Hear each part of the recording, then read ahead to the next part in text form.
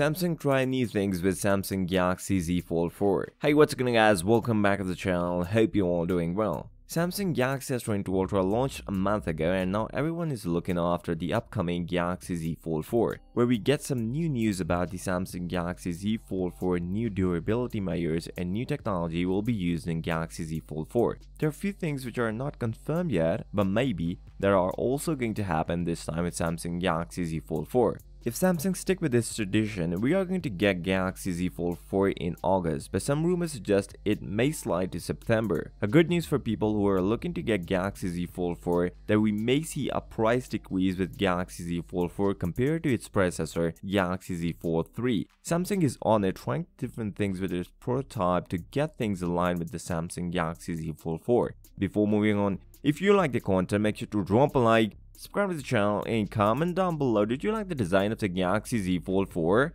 Last year, Samsung Galaxy Z Fold 3 can work with S Pen, but with limited support, and you can carry the S Pen but with external case. But Samsung this time trying to fit an S Pen inside the Galaxy Z Fold 4 just like the Samsung Galaxy S22 Ultra. But the question is, can Samsung compromise on battery capacity or what? Let's see what Samsung brings to the table. According to Korean blog post, Samsung Galaxy Z Fold 4 will going to feature a new harder type of ultra thin glass UTG. For marketing purposes, Samsung will going to name this as Super UTG. With that, we may get a better durability compared to its predecessor Galaxy Z Fold 3. The other upgrade that Samsung Galaxy Z Fold 4 is going to be its camera module separated from the body just like the Galaxy S22 Ultra. If Samsung is working on improving their durability and including the S Pen, then we may not see the new external display in Galaxy Z Fold 4. It was rumored before that Samsung is trying to change the aspect ratio of external display to make it more useful, but no rumors after that. If everything goes according to the leaks, we are going to get an S Pen upgrade and new ultra thin glass update in upcoming Galaxy Z Fold 4.